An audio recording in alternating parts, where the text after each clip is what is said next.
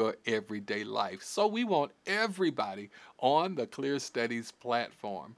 As you're coming in, make sure that you're hitting that thumbs up button. If you're watching us on YouTube, hit that like button, hit that share button on Facebook. Let everybody know that Wednesday night in the Word is on right now with Bishop Litman. Hit that share button. That helps you to email a link out or send a link out in some way or another so that your friends and your followers can find us. And I think that these teachings are of benefit to us as we grow in the ways of God and as we learn and as we employ new techniques in order to really apply God's Word to our lives. So I definitely want you to share it. I think it's a shareable and well worth sharing. And don't forget, we are on every Tuesday and Wednesday. On Tuesdays, I do TNT, which is Tuesday night teaching at 7 p.m. right here on these very same channels. And TNT is an opportunity for you to grow in your studies in the Word. It's very practical and pragmatic, and it just adds more to your life. Now's the time that we really need to be filling up on God's Word. Amen? And so I want you to come along with me for Tuesday TNT at 7 p.m. and also right here Wednesday in the Word at 7 p.m. as well. Well, God bless those of you that are popping in. Good to see you. Make sure you make your presence known. Hit that thumbs up button, like, share, subscribe, let others know that we're on. And it helps us to be found in the crowded algorithms of Facebook and YouTube. There are a lot of people out here who are creating content. And every time you hit that thumbs up button, every time you hit like, every time you hit share, it's not just me saying, hey, like me, share me, follow me. It's actually pushing this content out so that others can find us. So that's the reason why I ask you to do that. So let's jump into tonight's teaching. We are continuing in our teaching from the book of Daniel, and we're talking about being faithful in all circumstances, being faithful in all circumstances. Tonight we're going to look at Daniel's call to trust and live, because just like Daniel, each and every one of us has a call to trust and live in faith and to trust God in spite of what it is that we're going through. I want to begin with a question, and I'd like you to put your response down in the comments section. Have you ever faced a trial in which you were pressured to abandon your integrity or your faithfulness to God? Have you ever faced a trial in which you were pressured to abandon your integrity or your faithfulness to God? And as you put your comments in, let me just give you mine. I have definitely been faced with some challenging times when indeed it was a matter where I felt pushed against the wall.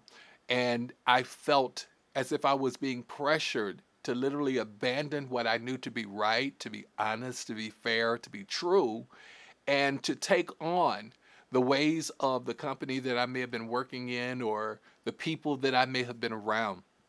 I think all of us have experienced some degree of pressure from outside influences that challenge our faith and try to push us toward abandoning what we know to be right and true.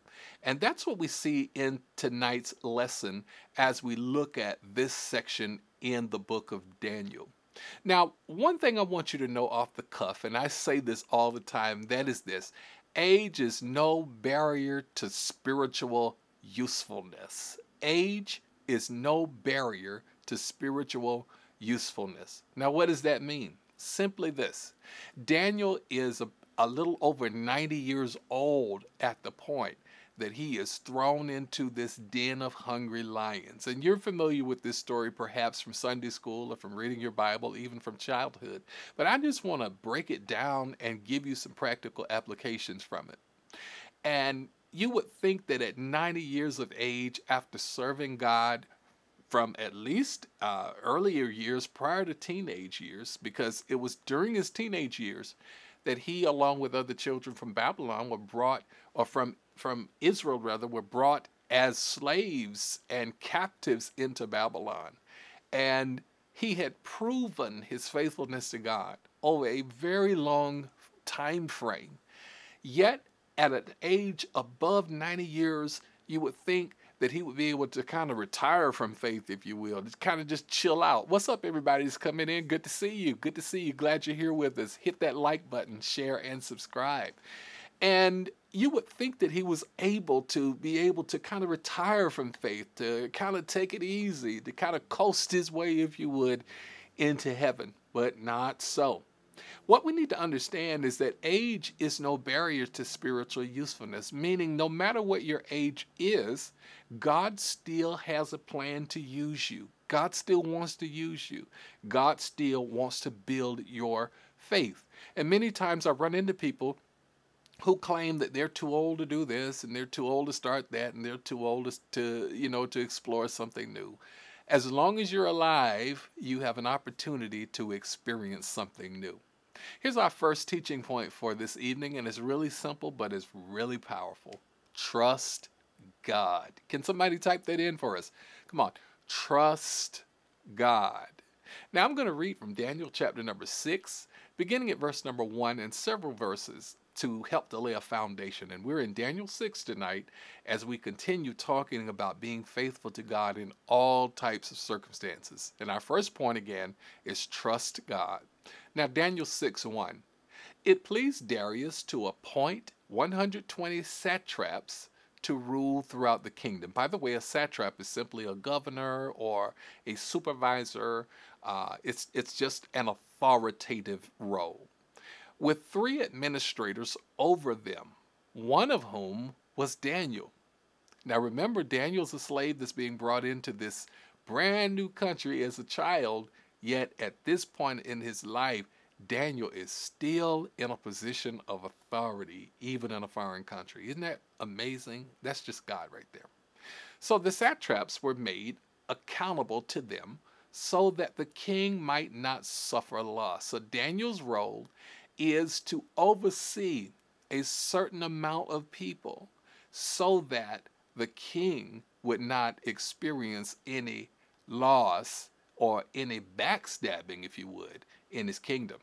Now, verse 3. Now, Daniel so distinguished himself among the administrators and the satraps by his exceptional qualities that the king planned to set him over the whole kingdom. Wow. It sounds sort of like Joseph, doesn't it? He comes in as a slave, remember? In Genesis, he comes in as a slave, and yet he is faithful to God through all the circumstances that he faces, and God oversees the whole process. It looks like he's about to lose it all, but God sets him above the entire kingdom. Daniel is in that same place as a foreigner, coming in as a slave, and now God is about to elevate him and promote him to a higher place, which is a reminder, trust God. That's our first point tonight. God bless you that's just coming in. Check this out. Verse 4.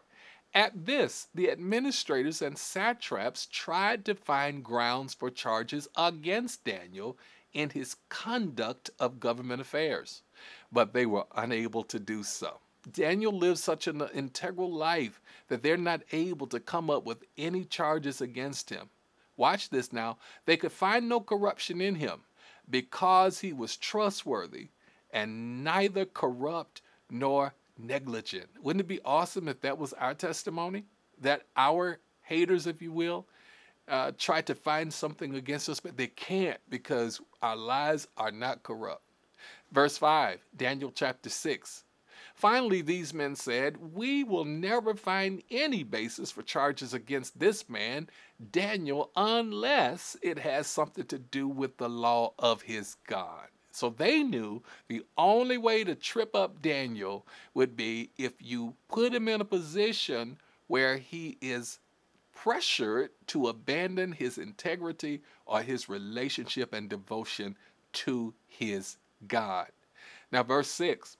So these administrators and satraps went as a group to the king and said, may King Darius live forever. The royal administrators, prefects, satraps, advisors, and governors have all agreed that the king should issue an edict and enforce the decree that anyone who prays to any god or human being during the next 30 days, except to you, your majesty, shall be thrown into the lion's den. Now, what they have done is that they have now fed into the ego of the king in order to get him to elevate himself. But this was really a trap that they were trying to set for Daniel, who was one of his favorite people, and now the one that he had planned to elevate above everybody else in the entire kingdom of Babylon. So now, your majesty, issued the decree and put it in writing so that it cannot be altered in accordance with the law of the Medes and Persians, which cannot be repealed. Verse 9, so King Darius put the decree in writing. Now, verse number 10, now when Daniel learned that the decree had been published, he went home to his upstairs room. Watch this now. Where the windows open toward Jerusalem. Jerusalem is the headquarters of their faith as Jews, and it still is. And the Jewish slave, who may have been anywhere else in the world, would turn his body toward Jerusalem and pray toward Jerusalem as the seat of God as they knew it. And notice how often Daniel prayed. 3 times a day. He got down on his knees and prayed, giving thanks to his God, just as he had done before. Now, we see Daniel respond to this very critical situation with prayer. And Daniel displayed many signs of trust in God. Many people under that kind of pressure would have given in, would have refused to pray. Remember, the entirety of the whole law and this whole scheme that they concocted and set up was based upon anyone praying to anybody other than the king at this point. Daniel knew exactly what the decree was. He was in the higher up. He was probably standing in the room when they came in with this crazy scheme.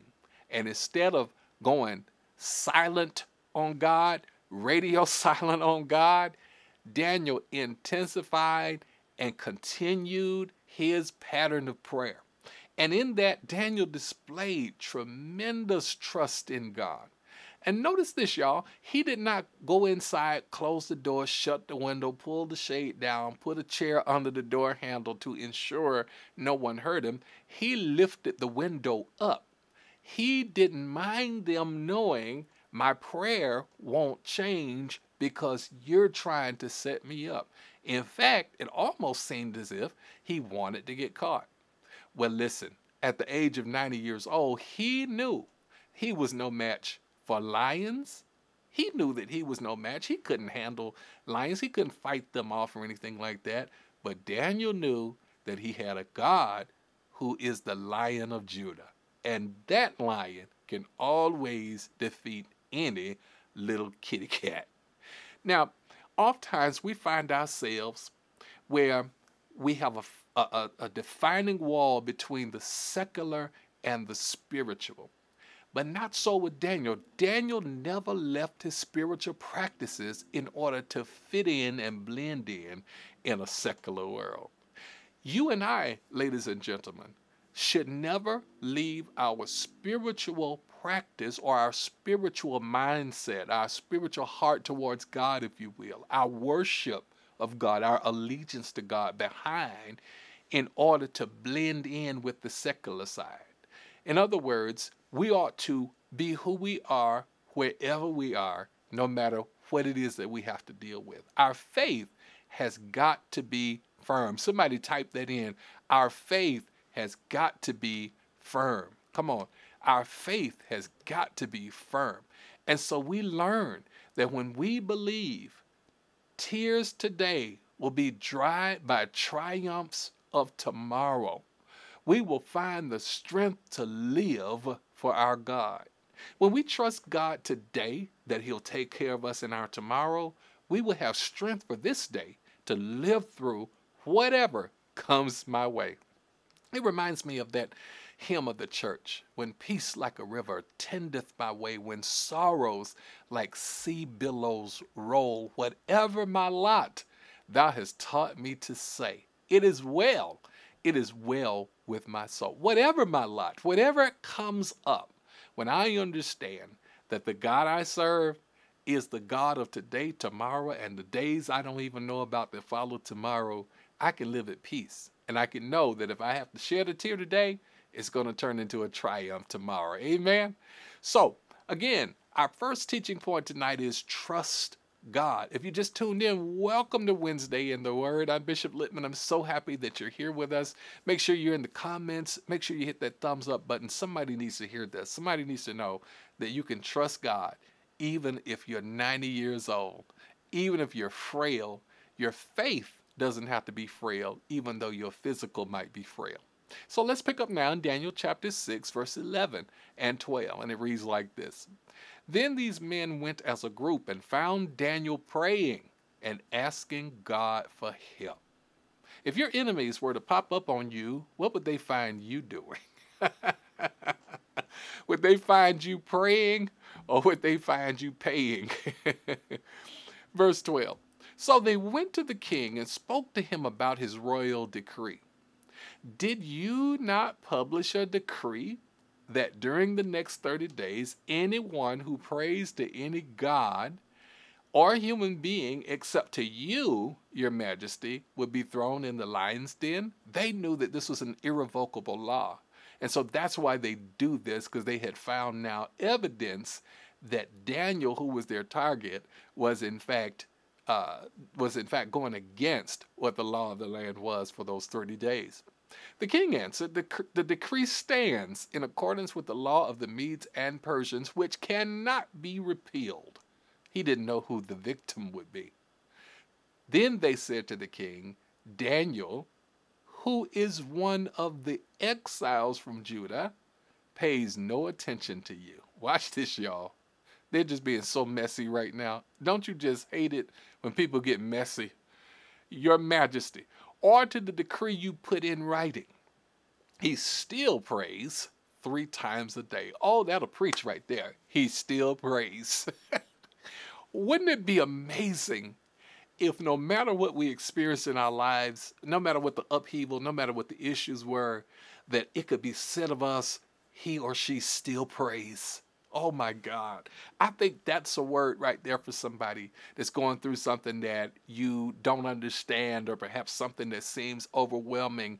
Let it be your testimony that no matter the peril, no matter what you face, he or she still prays. Somebody type that in, please. He still prays. He still prays. He still prays.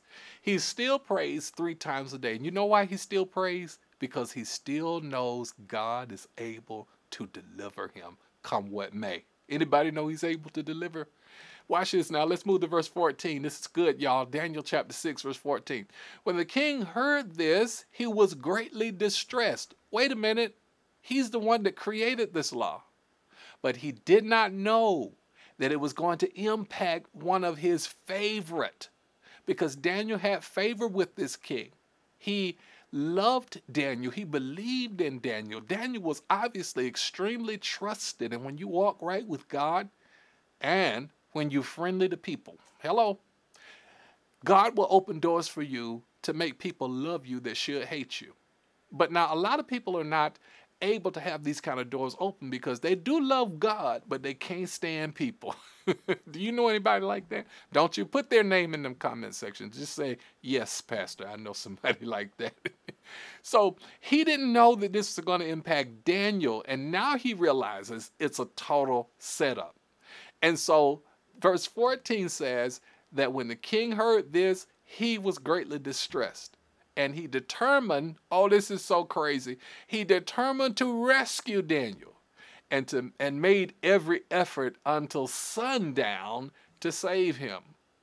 The king of a pagan nation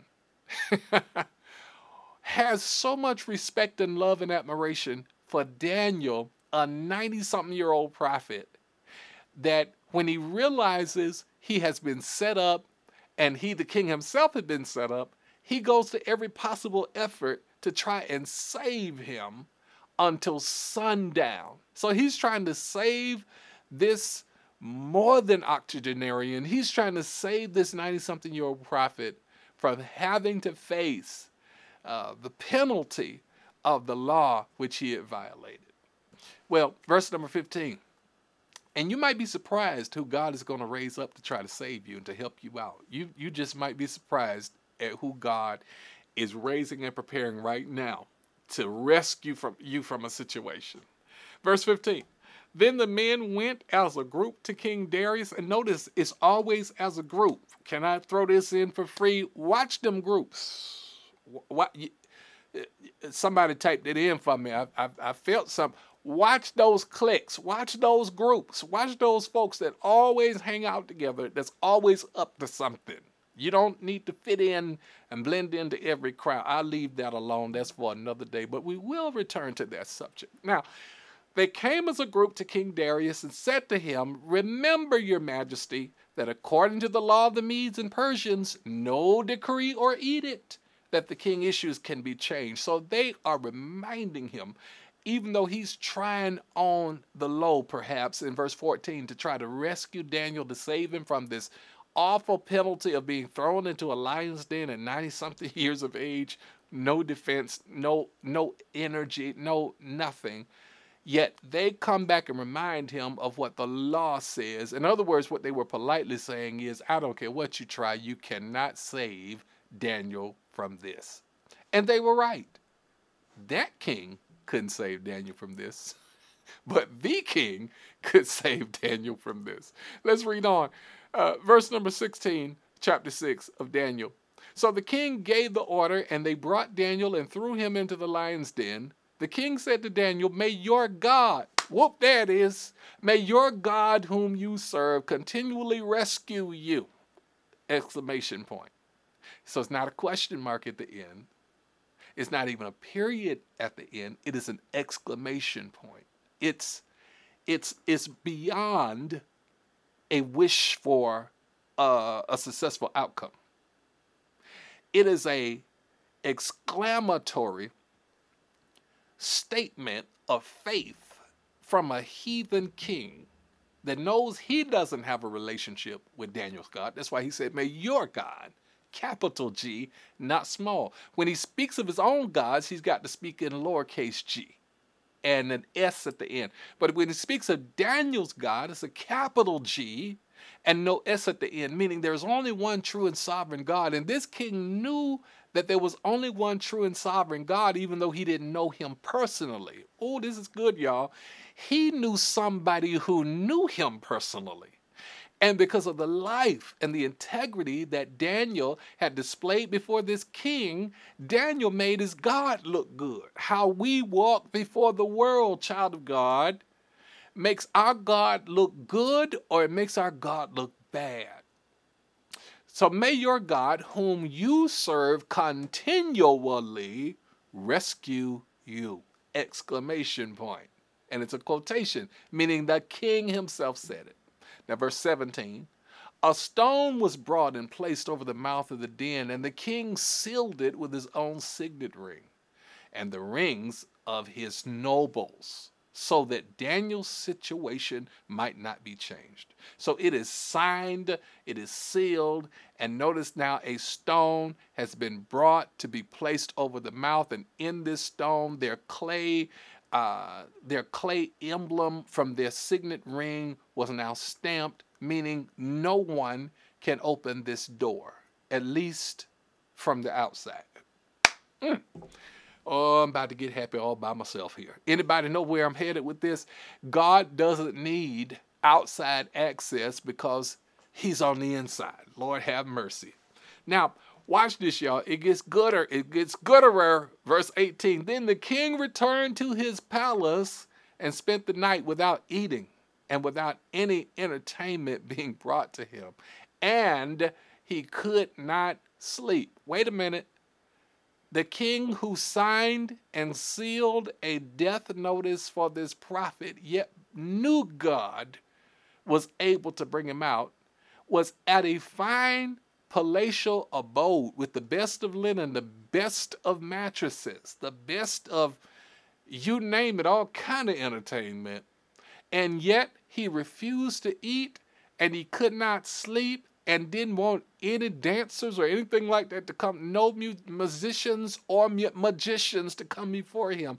He is fasting and denying himself of sleep. But watch what happens in verse number 19.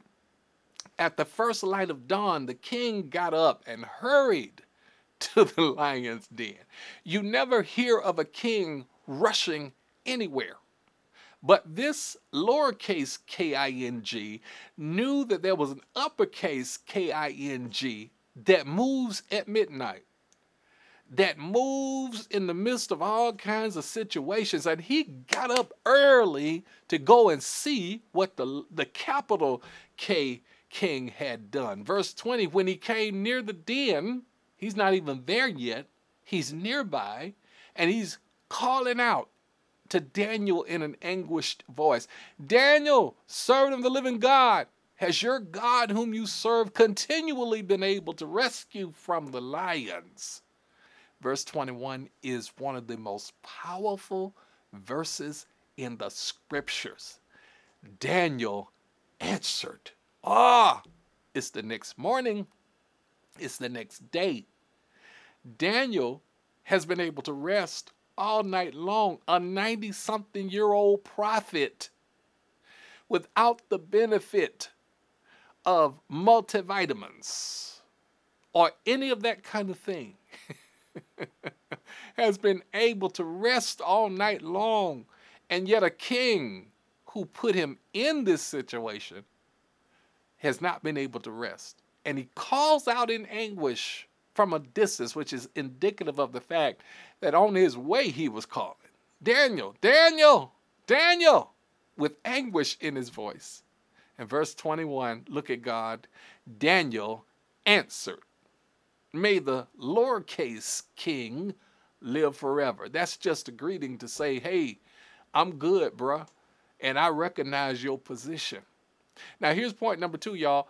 Live with courage. Live with courage. God bless you that just came in. God bless you. It's so good to see you. Make sure you're in the comments. Make sure you hit that thumbs up button. Daniel faced all this and kept his faith, not to mention his sanity. Who on here right now has gone through all kinds of craziness in your life? I'm not just talking about 2020, 2021. I'm talking about in your lifetime.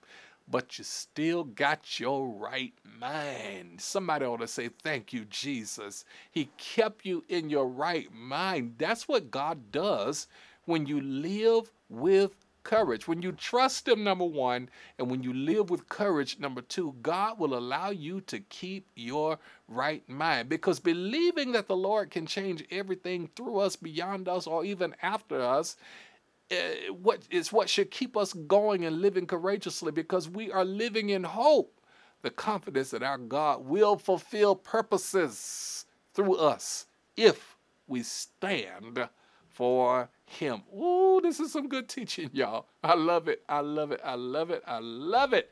Lord, thank you so much for keeping us. I think I'm going to stop right there. I'll pick up next time. I want you to know God is able to keep you. God is able to sustain you. God is able to allow you to go through midnight madness and wake you up in the morning to the sound of those who couldn't sleep while you slept all night long on the belly of a lion. I want to pray with you right now. If you have a prayer need, drop it in the comments. Also, you can email me at prayerwithbishop@gmail.com. I'd love to pray with you and pray for you. Father, thank you for my friends who are watching. Thank you for those that you're speaking to even in this moment, to remind us of your power, to remind us that you are available, you're accessible, to remind us that you are an equipper and you are able to strengthen us even when life wants to strip us. God, I pray for strength. I pray for favor. Lord, even during this holy week, Jesus being led through the streets of Golgotha, Jesus being carried to his cross and carrying that wood cross on his shoulder. Father, Thank you. That's a reminder that no matter the cross we must bear, you're there. And your blood covers, your blood redeems, your blood strengthens, your blood equips. And so now, God, we declare victory and favor, power in the name of Jesus. I speak healing over your body, over your finances, over your family, over your friendships. I speak freedom to your mind, peace and health, wellness, prosperity, and favor all over your life. And I thank God for what he's going to do and how he's going to lift you from the lion's dens of your life. Trust him, family. In Jesus' name, amen and amen. Well, God bless you. Hey, I love sharing these times of teaching with you. Make sure you join me every Tuesday for TNT Tuesday Night Teaching. And we're right here at 7 p.m. Don't forget to join the